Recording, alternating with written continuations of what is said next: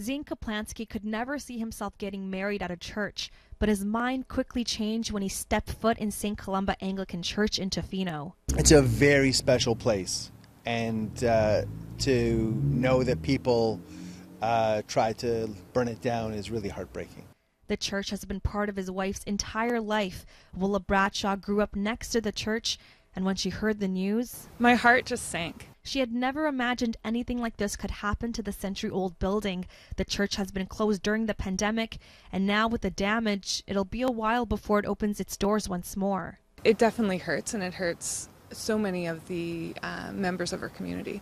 The fire occurred just weeks after the discovery of unmarked graves at former residential school sites in BC and Saskatchewan. The Tloquit First Nations in Tofino say violence isn't the answer. In a statement to CHEK News, they say, "We're not believers in violence. We don't condone what took place in residential schools. People part of the church now are not directly responsible for what took place in the past. We don't support violence. We don't believe in retribution in this way. We are peace-loving people." Similar fires took place at other churches this week, including St. Paul's Anglican Church in Nanaimo on Canada Day. While Kaplansky and Bradshaw are grateful the Tofino church wasn't burnt down entirely, they say it's time to be vigilant. Anger is a terribly uncomfortable emotion, and how you express it and how you resolve it can't be through more violence. It can't be through more destruction.